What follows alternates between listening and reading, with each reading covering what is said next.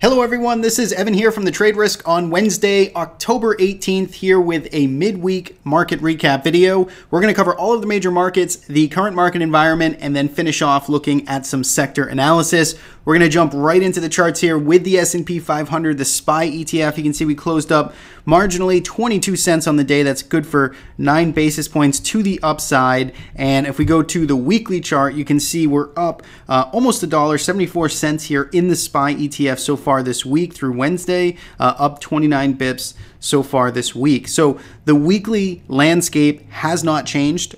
Basically the same sort of messaging and technical picture here that we've been looking at for the past several weeks. We are at all-time highs here on the weekly chart. We're above all rising moving averages, fairly extended away from them, but the trend remains strong and momentum continues to persist here on the weekly chart. Now on the daily chart, you can see we've really come to a grind to the upside here. That's basically been the messaging throughout the past week or so. Just take a look at the very, very narrow ranges here intraday, and it's just been an absolute slow crawl higher. And we've noted basically the lack of volatility, the lack of ranges, the lack of volume in this market. There really just does not seem to be very much institutional activity here whatsoever.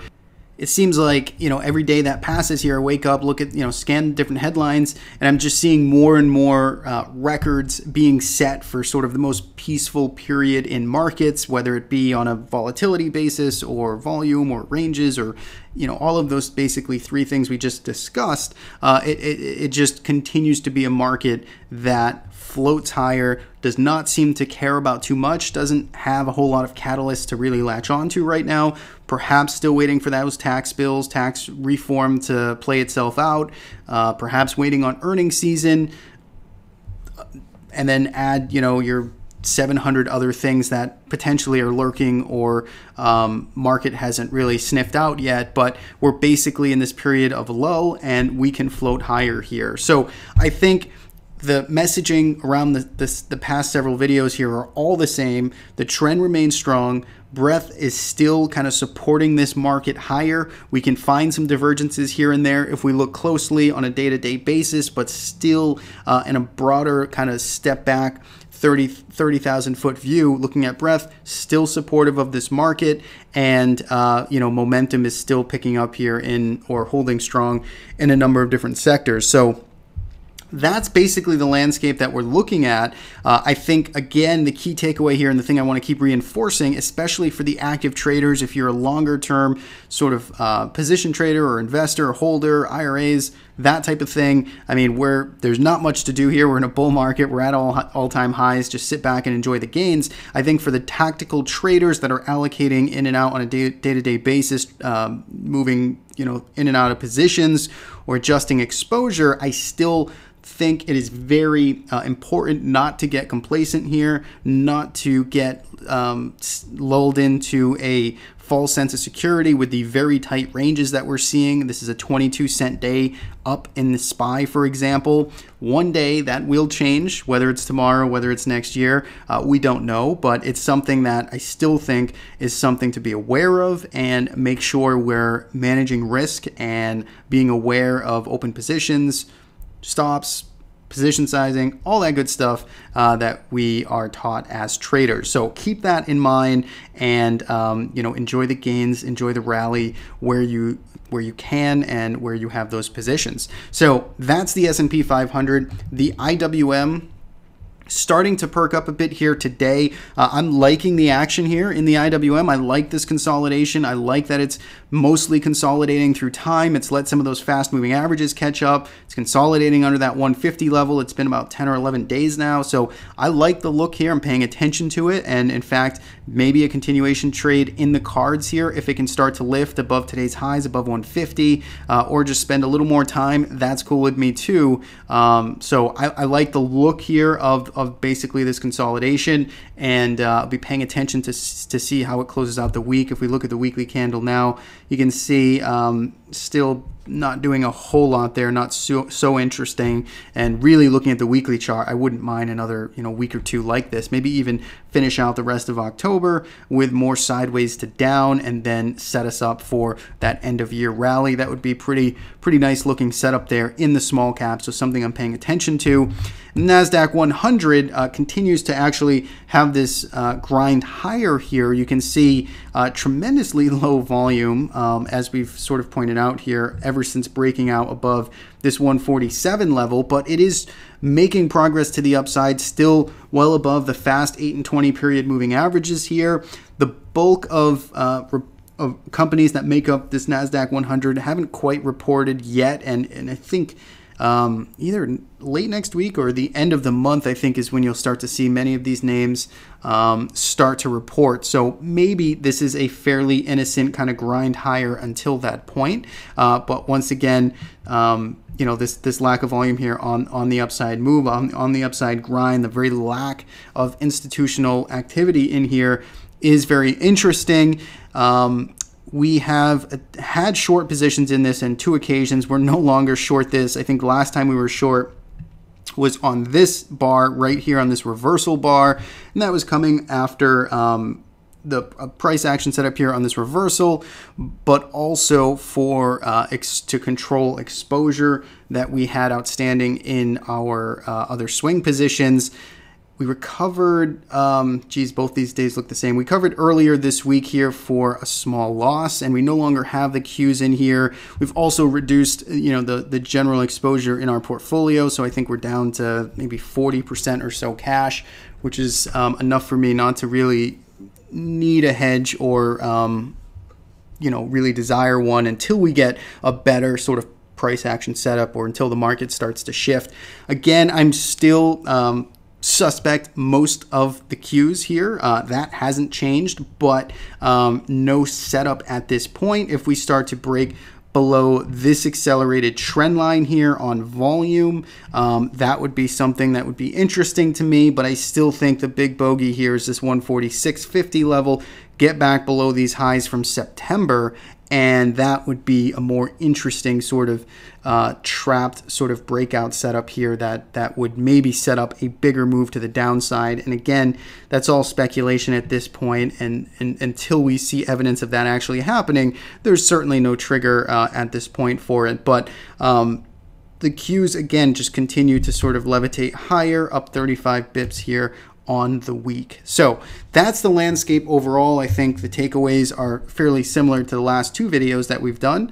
And my positioning, I think, is fairly clear. I do have sort of a 1 foot out the door here, and I understand that might leave some profits on the table, but it allows me to sleep easy at night and still be able to participate in this market, but not be 100% all in. That's my approach right now to this environment. So that's the environment overall. Let's look at some other sector markets here. We'll start with TLT.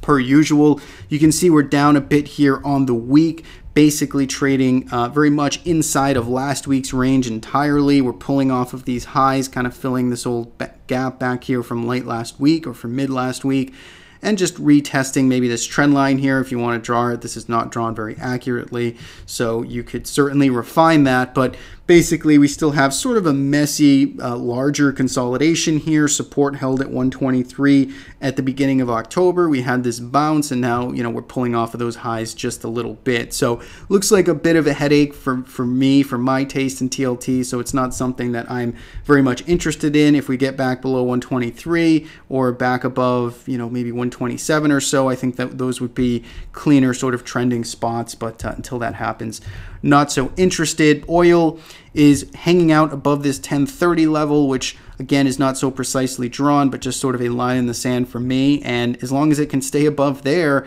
I do find it sort of bullish, or that innocent until proven guilty type of mentality. It's back to these recent highs here. Doesn't have a whole lot of momentum behind it right now, but it's tough to really short this until it starts breaking some of this near-term support below 1030. That might be your first shot.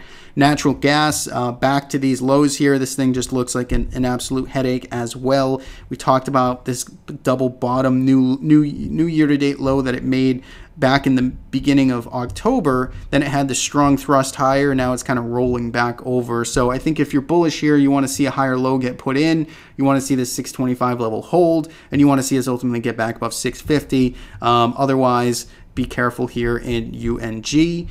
And I think, in the metals, starting to move back over, rolling back over, down 1.74%. So giving back almost all of the gains from last week here. And you can see below the 8 and 20 period moving average now back on the daily chart. So not a good sort of opening 3-day week here for the gold bulls. You're going to want to see that, you're going to want to see this 123 level recovered and fairly quick, I think, to start to regain some optimism here. I think basically the same thing as natural gas. We want to see a higher low get put in. You don't want to see us come all the way back down and retest this sort of outside reversal day back here on the 6th. So a higher low is what the bulls are looking for right now. Until then, maybe be a little cautious there. Silver, basically the same thing, maybe holding up just a little bit on a relative basis on this recent sort of pullback, but still down 2% here on the week. Hasn't quite given back all of last week's gains just yet. So silver and gold both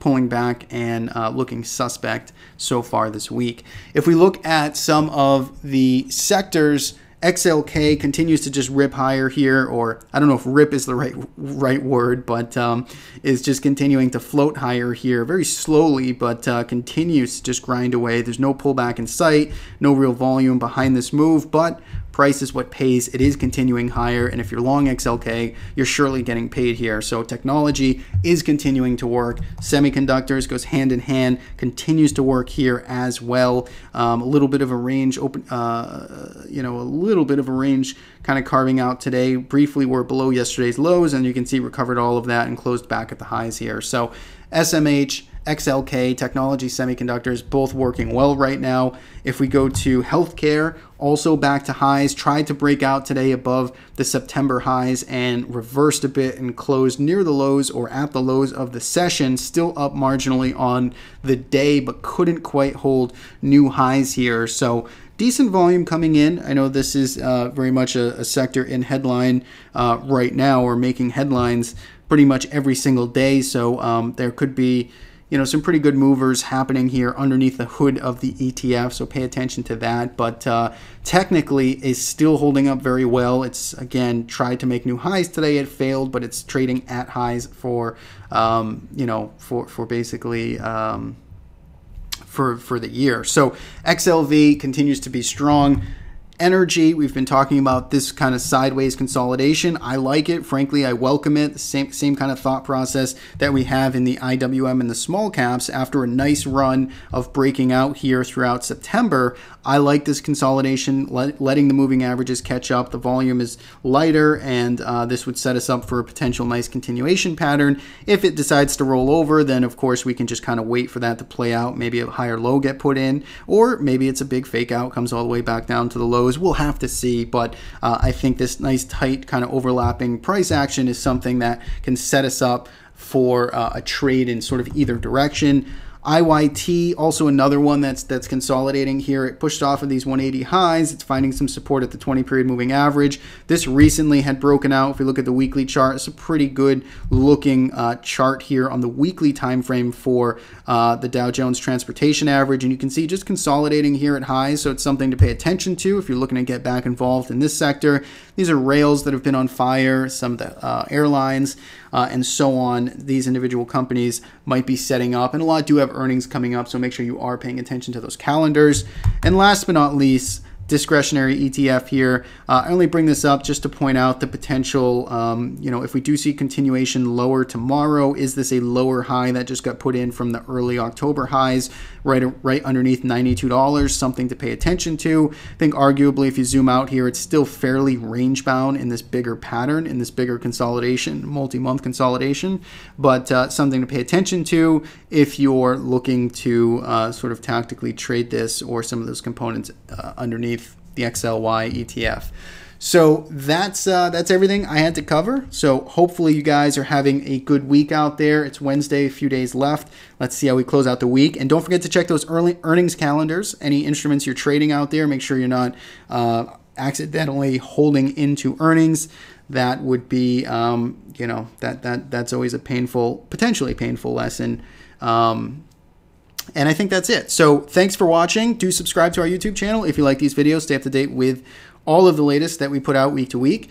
Thanks again for watching, and hope to talk to you again soon.